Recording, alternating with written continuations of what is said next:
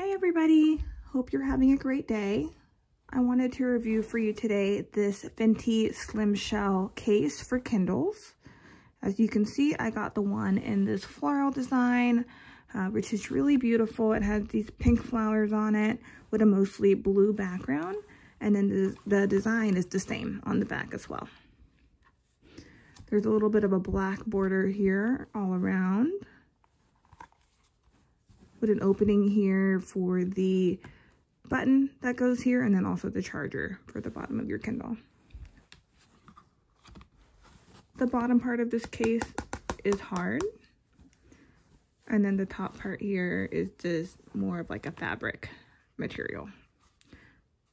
I'll show you how easily it is for me to put the Kindle into this case.